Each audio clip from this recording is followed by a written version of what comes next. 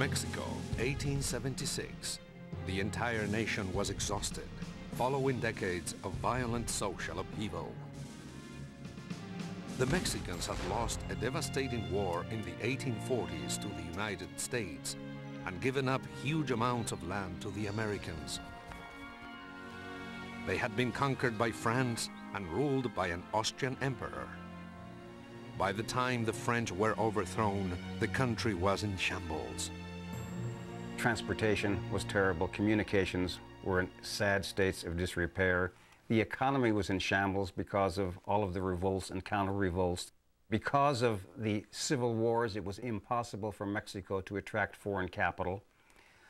Agriculture was in a terrible situation because of the lack of the use of modern agricultural techniques.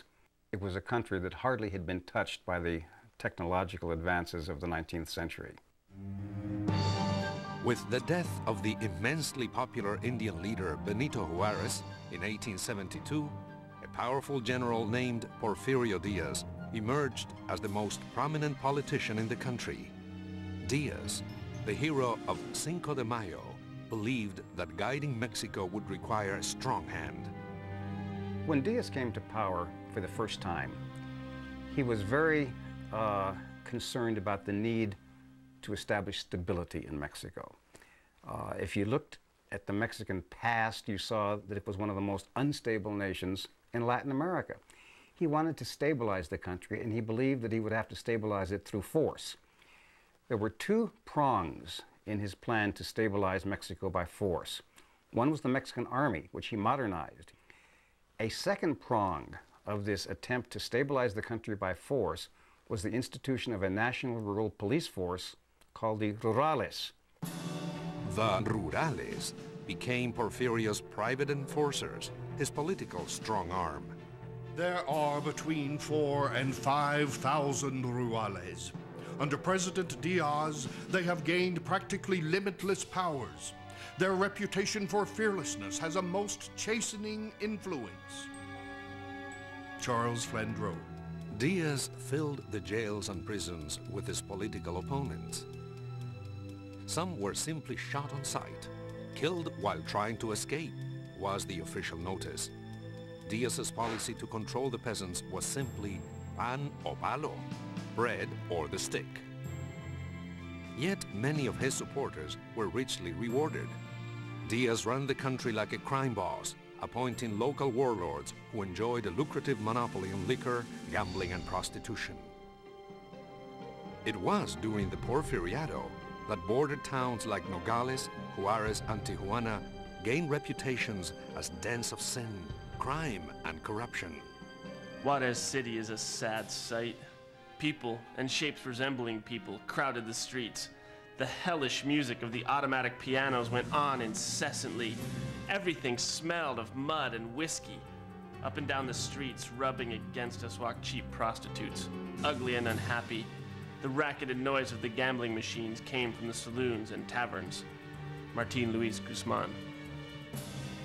By the late 19th century and early 20th century, you started really having emerging the border towns between the United States and Mexico. Juarez and Nogales and Tijuana. And these became sordid cesspools, centers where Mexicans would try to flock into the United States, where gambling, drugs, prostitution held reign. They were kind of lawless centers. The disparity of wealth between the United States and Mexico is seen in such a dramatic fashion in those border towns. But foreign money came into Mexico for more than tequila, girls, and gambling. By the early 1900s, American investors like the Guggenheims and Hearsts, lured by liberal concessions and cheap labor, began pouring money into the impoverished nation. American investments quickly grew to over $1 billion, commanding more capital than the Mexicans themselves owned. Porfirio Diaz was the first Mexican head of state to enjoy a favorable reputation abroad, both in Europe and the United States. And the reason that he was favorably considered was that he did stabilize his country, he did modernize his country, and did invite in foreign capital and protected that foreign capital. Diaz was willing to do almost anything to establish closer ties to American and European investors. Some believe he even tried to lighten the color of his skin to appear more European. Diaz, who looks initially very, very Indian and very dark, later on becomes much whiter looking in his portraits. And they claim, or they speculate, that perhaps he was actually using makeup during the end of his time in office to make himself look whiter and more acceptable to Europeans.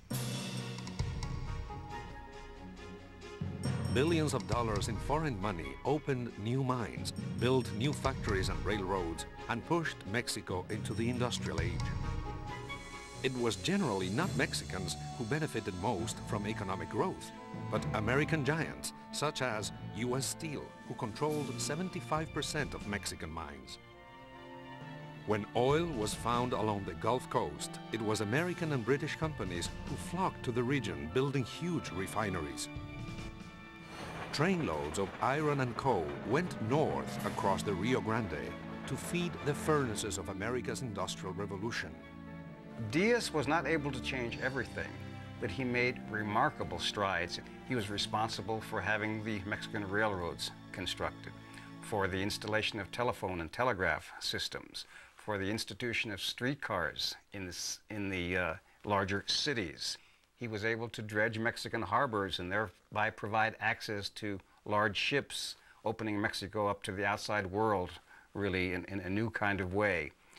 And the Mexico of 1910 was a far different place than the Mexico of 1877. Though Mexico seemed to be booming, the huge profits went only to a few. Diaz and his supporters amassed incredible fortunes. But for most Mexicans, life remained a daily struggle.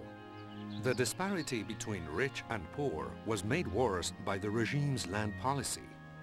Diaz sold off public lands to investors at a fraction of their worth.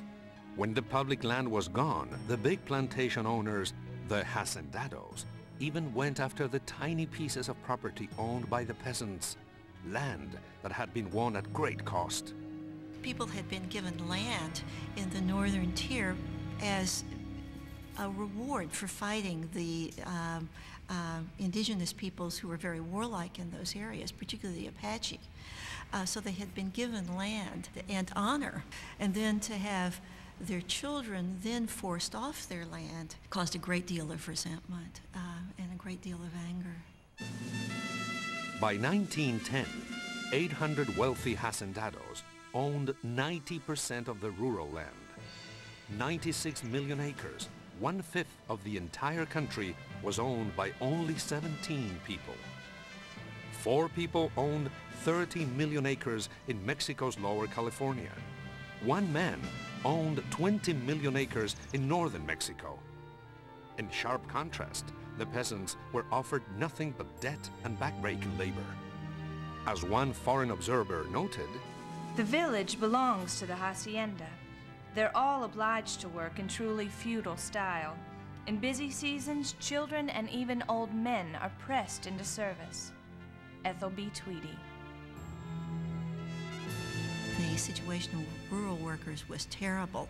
It actually was getting worse and worse and worse during the Porfiriato, and much of the economic advance was made on the back of what I can only call exploitation of Mexican rural workers. The employment of kids that were 8 or 9 years old, 12 hours a day or longer, in various very dangerous working conditions. And this was necessary in terms of just family survival. They needed for the children to work because the wages were so low. Porfirio Diaz justified the oppression by quoting his cadre of elite intellectual advisors, the científicos, who espoused the then popular European theory of social Darwinism. "The Mexican must be ruled from above because he is not fit for democracy, must be enslaved for the sake of progress, since he would do nothing for himself or the world were he not compelled through fear of the whip." John Kenneth Turner.